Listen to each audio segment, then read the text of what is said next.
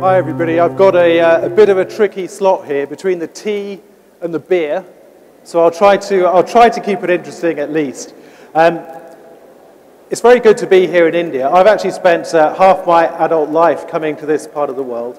I was based for a long time as a BBC correspondent in South Asia, and it's good as well to be representing what I heard in Shree's speech is an oppressed minority, the white male.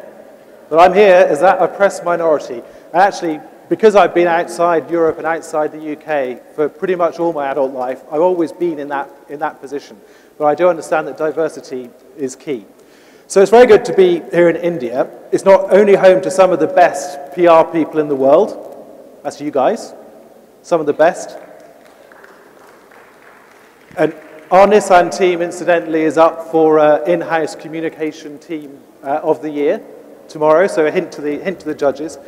It's also home to some of the sharpest journalists in the world as well. You know, I was a journalist, and I have to deal as a PR with journalists in many different countries. And in India, they're extremely well informed and very sharp. And that's not always good for us, is it? But they're very, very professional. I'd like to talk to you a bit about the way we're trying to work at Nissan and trying to make our content relevant. And content is certainly something that we're increasingly focusing on. So first of all, I've really had a journey from poacher to gamekeeper. I think probably everybody in this room has had more experience, a longer time in PR than me, because I've only been in PR for 6 years. So before that, as you heard, I was a BBC correspondent for a long time, and I joined Nissan in Japan. So I was a BBC Tokyo bureau chief, and then they hired me into a content factory. So this is me in my previous life. The one in the middle at the top, that's when I was covering the tsunami in 2004 in Sri Lanka. And in fact, the ruins behind me are the hotel room that I was staying in when the tsunami hit. So I was on holiday there, and I was in bed, and the sea suddenly came through the wall and just swept me out of that hotel room, and that was what was left of the hotel. But then I quickly started reporting on that. Then, on the right-hand side, that's the earthquake and tsunami in Japan. So a bit of a theme, but I did do other things as well when I was a journalist. I covered the civil war in Sri Lanka. I went to Afghanistan a lot, Pakistan, and India. So covering big news stories, but also business, sports sometimes, and of course, culture as well. Now, I think pretty much every journalist would say that they could be good at PR, right? We all get calls from people saying that they want to join our teams, and everybody thinks they can be good at PR, but actually, when it comes to it, a lot of journalists are not very good at PR. There's only a few people who can make that switch and do it really well. And because of that, I think a lot of people think that PR, media, PR and journalism are on the opposite sides of the fence. But I think that there's one way in which they're the same. And that's because what we're trying to do as PR people, and what journalists are trying to do, is tell stories that resonate with people. And we're trying to tell stories that change the way people perceive the world. You know, some top journalists, and I don't claim for a second that I was one, they can change the world with 2 minutes of television time. For us, we want to change the perceptions of customers, and we want to sell more products, and we want to build our brand. But essentially, we're trying to do the same thing. I think that to be able to do that, we really need to understand the culture of the people we're trying to talk to or talk about. So when I was a journalist in Japan, unless you're going to be extremely superficial and talk about Mount Fuji, robots, and geishas, you really have to understand the culture. And then you can transmit that culture or talk about that culture to an international audience on TV. And I think for us, we need to do the same as PR people, because we need to understand the culture, not so we can transmit it outside, but so we can talk to the people within that culture themselves, because that's what You know, those are the people that we're trying to sell things to. So it's the same idea. And I think the critical thing about culture is it really depends where you're coming from. And I had a big lesson on that about 10 years ago in Chittagong in Bangladesh. So I'm sure people have seen, I think there's a place in India that does this as well, shipbreaking. I spent a long time on the beaches outside Chittagong, where a lot of the world's biggest ships go to die. They get driven up onto the beach at full speed, and I experienced that, which was quite fun. Grounded onto the beach, and then these guys tear those ships apart by hand, literally. It's like an army of ants on these ships, tearing them to pieces by hand. And you can imagine this is dangerous work, dirty, poorly paid, really, really difficult and bad work to be doing. So seen through my eyes as an outsider, these guys look like some of the most oppressed workers in the world. And yeah, they are. But actually, when I went back to the hometown of these guys, because they're internal migrants, which is in Bogora in Bangladesh, and you can see in the photo at the bottom, those guys were kings, especially the supervisors. They controlled access to jobs. They were the ones who were bringing the money back to the village, and so they were perceived in a completely different way. And how you perceive those guys really depends on where you're coming from. And I think probably, maybe this is an obvious thing to say to an audience full of people who live in India, because you're used to a country with huge disparities, huge diversity. But I think lots of global brands don't get this point, that you really have to speak to people understanding where they're coming from. So, the constant is culture, and it applies to storytelling always. To report on somewhere, we have to be able to understand the culture. To do great PR, you have to understand the culture as well. To speak about people, or even more importantly, to speak to people, you've got to understand them. Otherwise, the work that we do is simply going to miss the mark, and it's going to be irrelevant. It'll be superficial. So understanding culture, the fabric, and the place where we are helps us to make brands relevant, because actually, everybody's experiencing our brands in a different way. Now, I want to talk a bit more about storytelling, because that's the subject of this summit here in Hyderabad. And I think, actually, that when it comes to storytelling, it's not so much an art as a craft. A lot of people have a kind of innate ability to tell stories, and I'm sure that everybody in this room is one of those people, right? We're all storytellers. That's what makes us become PR people, because we want to tell stories. So that's born in people, same in journalists as well. It's that innate ability and that innate desire to tell stories to people. But when I say it's a craft, I mean it's something that can be acquired and also honed. Because we can hone the ability to make content, what's the kind of story we're going to tell. But as we travel through life, as we experience different cultures, different societies, as we work in different places, as we're working on different projects or for different companies, as we go to different countries, then we can start to learn more about the culture of those places. We can start to get a greater understanding of the different types of customers that we have to talk to. And I think that's really what the learning is. So we probably all have an innate ability, but we can learn and we can get better over time. And certainly from my point of view, I think the experiences I've had in life have meant that I've become a much better storyteller, and at the very least, a more relevant storyteller. So I think this is an interesting quote, because this kind of speaks to the challenge that we have in our day-to-day jobs, which is, what are we trying to do? There's always this payoff, isn't there, between, are we trying to sell to the next customer tomorrow, or are we trying to build the brand over the long term?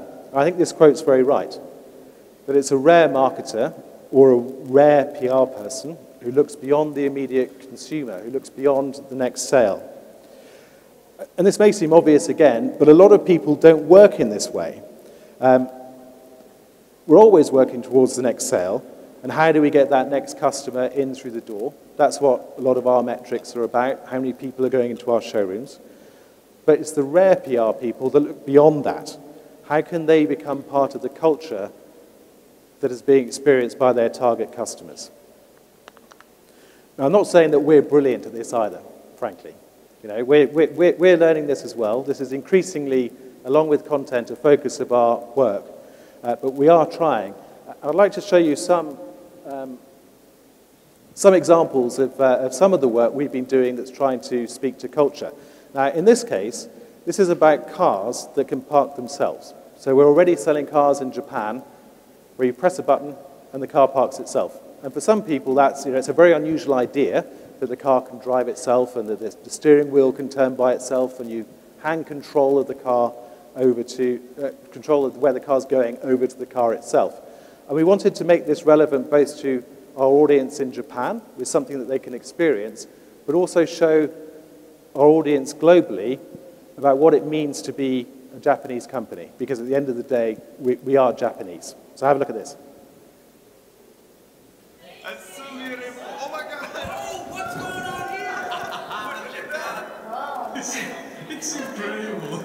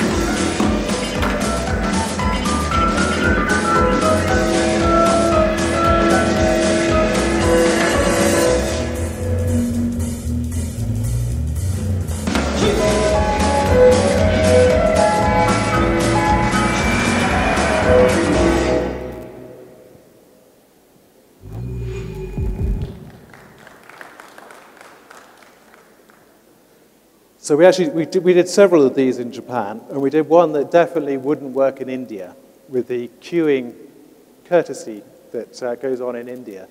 In Japan, often there's a queue outside a restaurant, and people sit in chairs. And it's very orderly, and no one pushes in at all.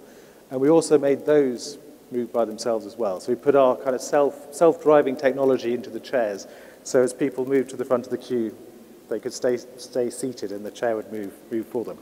But this is a way we're trying to really understand the culture code and to break the culture code. So how do we adopt the culture code? I think PRs and marketers must accept that the way to success is through insights into culture, into the lives and the needs of their customers, and they need to really study the people that they want to talk to. And I think that's quite a challenge because often those people are not like us. You know, when we talk about diversity in our industry, yes, white men may be an oppressed minority, but actually, you know, we're also all from a similar kind of class and a similar kind of social background. And it's really how do we understand our customers? So it's important that brand stories find a cultural insight about the target audience to really get in touch with customers' lives, with stories that are earn-centric and social by design as well. I'd like to take a look at another example. And I think the reason why this one worked is about Saudi Arabia. The reason why this one works is that, as I'm sure some of you remember, in Saudi Arabia, women were only allowed to get driving licenses for the first time last year. So before that, women were not allowed to drive at all. So if you're a woman who wants to get to work, you had to have a driver, or you had to go in taxis, or you had to get your husband or brother or whatever to take you.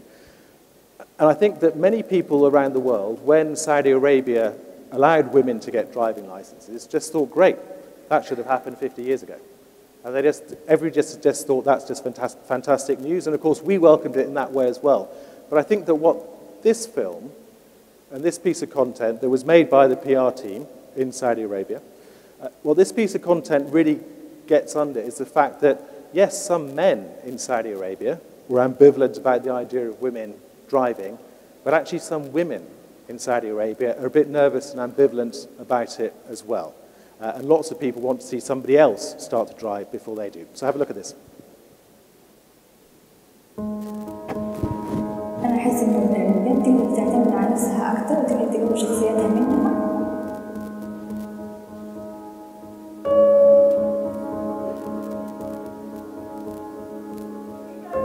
إحنا من زمان منتظرين خبر زي كده.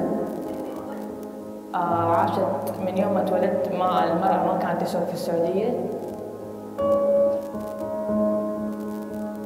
كانت ردة فعل بابا أول شيء كانت مرة مصدوم وكان رافض هذا القرار. كان شوية متحفظ لأنه نحن عشنا عيشة البنت ما تقدر تسوق. طبعا صاروا يسخروا إنه كيف المرأة حتسوق ونكت كثيرة وإنه حتخش في الصيف ومدري إيش عنهم ده كلام.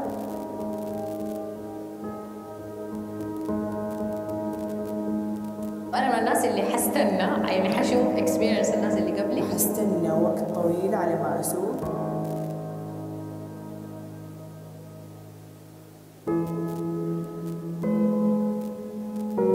تفضلي عندك الأوراق هنا وفيها الشهادات المرورية لو تحبي تراجعيها لأن يجي يعترف السواقة.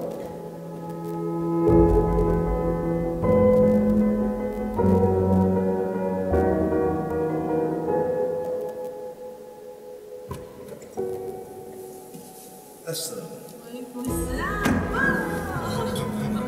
هلا وعليكم السلام. يا زلمة تجاوز يا زين.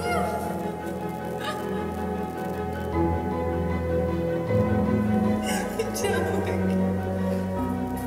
ما انت هتعلمني. عادي. ايوه. ايش احساسك بترتب معي؟ الحمد لله. والله جدا متوترة.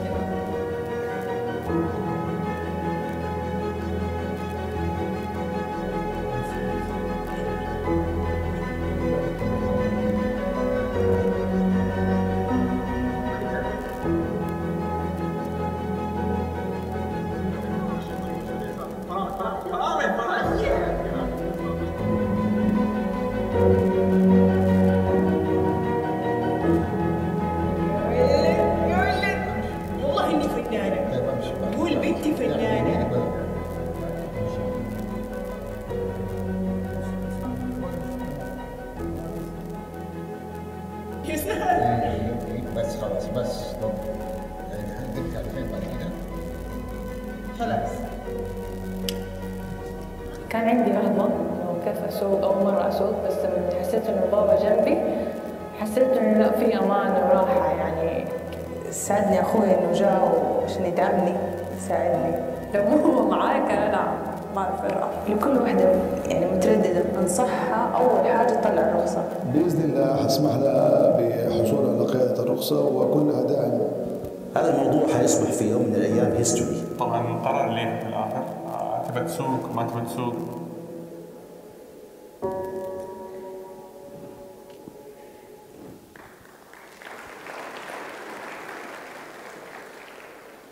So I think one thing those women in Saudi Arabia learned there that perhaps all women can relate to around the world is that men don't make good passengers.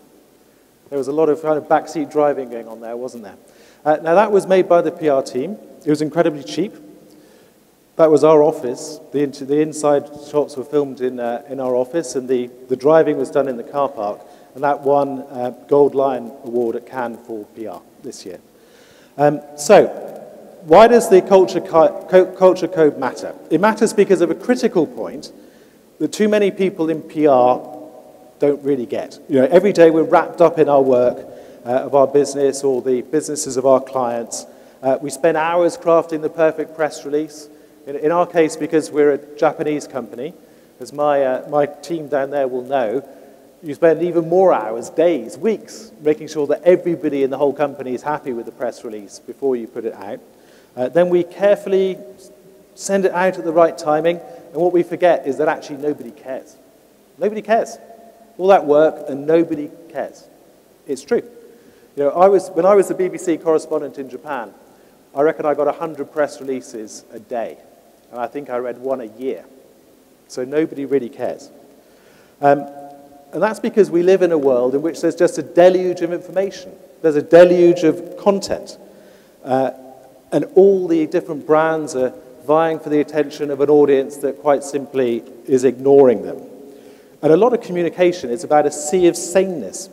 It's just eminently ignorable. And we have to really move from trying to make people love brands to building brands that people love. And to do that, I think we have to be culturally relevant. So I'm going to show you one more video. This is the last bit of showing off about our work. And this one, again, is from the Middle East. Actually, there's probably two more, sorry. I'm going to show off a bit more. It's again from the Middle East. And the cultural insight here was the great love that a great many people have for driving in the desert and an affinity for the desert itself. It's a cultural center. You know, the desert's the equivalent for an Indian of their home village. Now, horsepower is the way that we usually measure the ability of our cars. It's a road metric, and it's pretty meaningless in the desert. So the Nissan GTR, which is a sports car that we do have in India, it's incredibly good on horsepower, but it sucks in the desert. And so we thought we'd think about what we could do about that differently, and we did this with National Geographic. As many vehicles with high horsepower fail to perform in the sand, how can we measure their performance in this environment?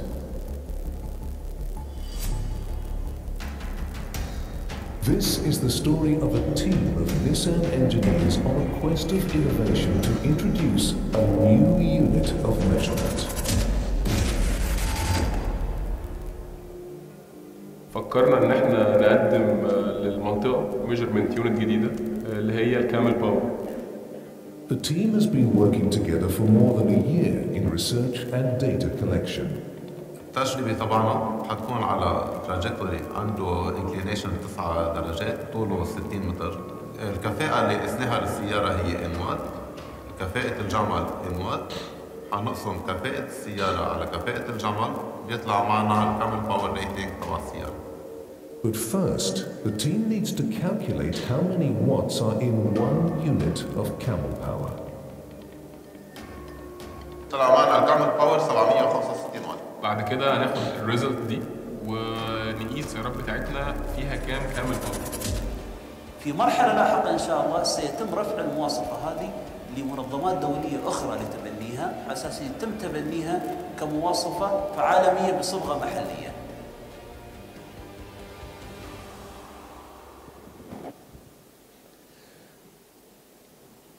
Now, the great thing about that one was that camel power, which frankly we made up, is now an official unit of measurement in the United Arab Emirates. The government authority there has recognized it as a unit of measurement. So that's the kind of way we can get PR going. So I want to show you one more video, this time from India. And this is really a sum of a campaign that we've been running over the last, well, more than a year actually. We've been running here in India. And the challenge here was how to make the Datsun brand relevant to people. Now, Datsun, we've been in India for about 5 years, and Datsun has a very long history. You know, it started in Japan in kind of 1935, but in India it doesn't have a history at all, completely unknown. And we wanted to make Datsun a brand that was relevant to aspirers, to people who want to make bold choices in life. So take a look at this. It's a bit of an upsum of the campaign, which actually our guys won an award for last night. Dream, access, trust is what defines Datsun. When we decided to celebrate 5 years in India, we chose to celebrate the people living the same values. And to discover real stories across India, we traveled from Delhi to Kolkata to Kollam, Mumbai, Assam and beyond. On this journey we met Datsun Redigo owners like Sumit Poddar. Driven by self-belief, his appetite for bold decisions made his dreams come true. Rishabh Basu, whose passion for theatre drove him to make his own rules of success. Harisankar Babu, an explorer who survived a sea storm to realize that overcoming obstacles opens up a world of possibilities. As we moved ahead in the campaign journey, we invited India to step forward and share their inspiring stories. Stories of pure determination in changing the lives of artisans of Dharavi, of delivering hope and empowering lives for people with disabilities. Story of a farmer from world's first elephant-friendly farm. A story of love and his team backed with intent. More Power to You was also about celebrating our colleagues. We featured our very own heroes who had found their own power in empowering others, in doing selfless service and giving wings to their long-held dreams. An integrated approach made this strategic campaign fly. We garnered over 100 PR exposures, over 55 million social media impressions, 12 million video views, 10 million engagement units, generating positive sentiments around the brand. A high decibel communications campaign that put people in the center, established connect with the society, elevated brand awareness, drove quality engagement, and celebrated people who challenged the status quo. A campaign that made everyone sit up and compelled them to say, "More power to you."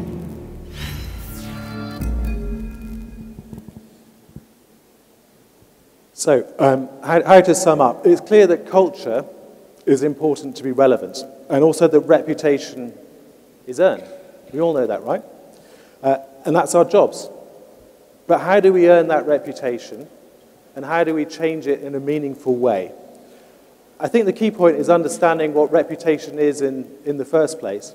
And I think that my opinion is that there are two different types of reputation.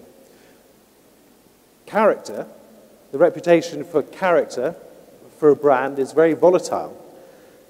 You can kill it in 5 minutes if something goes wrong.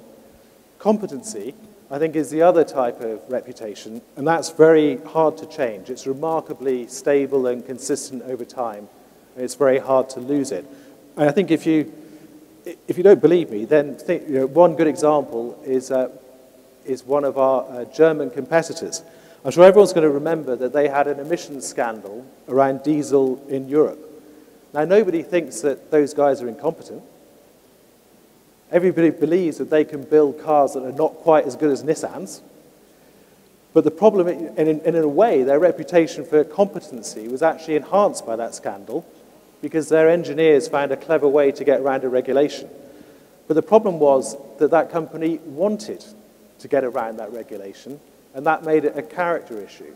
And I can tell you that in Europe, diesel will be dead within a matter of a couple of years as a result. The sales have just completely plummeted for diesel in Europe. Now, the good news, I think, is that what goes up, what goes down, can also go up. So character is volatile as a reputation, both positively and negatively. So I think it's worth us focusing on character. And character reputation building is all about culture. It means building our brands to have the kind of character that makes customers aspire to associate with them. And it's something where we can make a big change. And the best way to do that is to make a brand that's relevant to the culture that people live in. So to conclude, in my view, understanding the culture, creating culturally aligned stories, each one relevant in a different way, we have to create many different stories, to the audiences your brand needs to address, is the difference between good PR and great PR. It's the difference between good storytelling and great storytelling. And it's something that as we all travel through life, absorbing what's going on around us, we all get better at over time. Thank you. Good evening, ladies and gentlemen. It's my pleasure to be here this evening. Roland, that was wonderful. Thank you very much. Shall we? So I think because we're talking about storytelling, we will focus a bit on the storytelling aspect of your career and some of the things that you've done. So as we know, storytelling is an integral part of the Indian culture. There's always been the tradition of stories and talking about them. There's been art and song and dance and all the rest of it. What is your thought on storytelling in terms of how we use it currently? In this day and age, we largely use the written form or the spoken form. We rarely, if at all, use art or song, of course sometimes in video, but it's not very common. Any thoughts on how we should look at more storytelling aspects to the stories we tell? In terms of art and culture, I mean, in actual fact, we do use things like theatre in some of our communications, particularly in places like South Africa, where we've got a plant in South Africa, and when we're doing internal communications in South Africa, the people who work in that plant come from a kind of oral, verbal, performance, theatre kind of base. A lot like we do. Yeah. Yes. So we use that quite a lot actually when we're talking to people in places like that to try to be culturally relevant to our workforce. Right. I think as well that video is key, really. I mean, the written word has no impact compared to a video. A short piece of video can literally change the world. It really can. TV journalists have done that. Correct. And I think as well that probably video is increasingly an important part of our culture. And I think there are many people like Shri who spend so much time on their mobile phones in India that they get a problem with their neck. I mean, this is just the way we live our lives, isn't it? So I think that kind of content that's tailored for mobile, particularly video and television is a medium of emotion. So video is the new drawing on the rock. Yeah, I mean, we're increasingly focusing on video, but right. Also other kinds of graphics and things like that. Correct. But it's the kind of thing that, yes, things like theatre are relevant in some places and to some audiences, but actually the majority of our audience now are like Shri. Sure, they use different modes. So in this whole multimodal communication situation where there are constantly messages coming at us and we're constantly receiving input, is it worth looking at short bursts of story, or is it a larger reiteration of a campaign that would really work? In terms of a storytelling, do you want to look at pieces of a story or a big story? What is your take on something like that?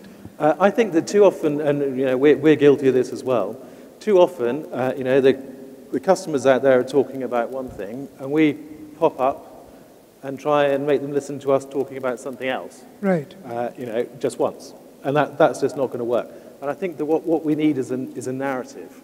And I actually learned this when I was a correspondent for the BBC, because for long periods of time in some of these places, Japan, for long periods of time, there's actually nothing interesting happening. That's just a reality. So you have to try and come up with a narrative. Is it, when you're a journalist, there's a new government in power, how is that going to change Japan? And then you can ring up the news desk and you can say, this thing I've been banging on about for the last 2 months, well, this is the latest chapter in that story. And I think that for us as PR people, we need to do the same. There's no point in just popping up and saying something once. We have to come up with a long-term narrative, a long-term theme, and keep telling chapters of that story. So you kind of draw it out. Yeah, and I think as well, the other key thing is we have to say things more than once. Right. Generally, we kind of feel, well, we did that. We did that press release last week, so we've done it. So we're moving on to the next thing. But if you look at how politicians do this, and, they're often amongst the best PR people in the world. They've got 3 messages. They repeat them endlessly for months on end. And those guys are at the top of the nightly news, on the front page of the newspaper every day. And still, if you asked 100 people in the street, 10 or 20 of them would think that Manmohan Singh was still the Prime Minister. So if they struggle to get their messages across, then imagine how it is for a brand. We need to be keeping on saying the same messages in a different way. I think we're losing out on a lot of us are losing out pieces of that by not reiterating the message enough. Moving on a bit, in terms of understanding the audience and audience profiling, I think as PR people and communicators, there's a fair bit in terms of understanding of the audience and research that goes behind it. Looking at your journalist hat when you had one on, is that something that you might kind of showcase for us? What kind of research requirement do you need in audience profiling and understanding of the audience? Before you ready to answer, could I request you to put your mic a little higher? A bit, sure. Thank you. Audience research. Well, I think when I was a journalist, it was more. I mean, there was a certain amount of thinking about what the audience wanted to wanted to hear.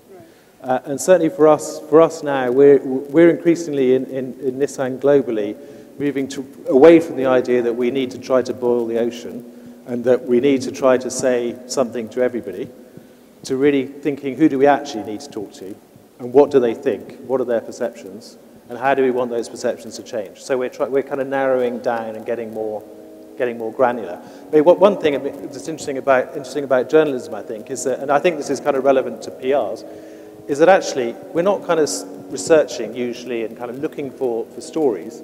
We usually know what the story is because it's the big news story of the day, and what we're looking for is a way to make it. And then you fit it to the audience? Yeah, we're looking for a way to try to make that story. You know, we're not really looking for the story. We're looking for a way to, you know, we know the story. How are we going to make a 2-minute piece of television about it? And I think if brands can get into that space as well to become relevant to the thing that's happening anyway on the day. So the understanding of the audience is critical, but the research could be received from somewhere else or created based on how you perceive the story. Is that correct? In terms of audience research, or for audience research for us now at Nissan, we're increasingly going into data, okay, and really looking closely at the data. And to be honest with you, I'm a consumer of it. I'm not clever enough to get it and analyze it, but we're increasingly going into quite intense data. Understood. Work. I think we're fast running out of time. So thank you, Roland, very much. Thank you. And it was a pleasure speaking to you. I want one of those pairs of self-parking slippers. It'd be great if they could take you down the street, wouldn't it? You know, yes, just absolutely. Stand there and take you to work. That'd be great. Right. Thank you very much. Thank you very much indeed. Thank you. Bye.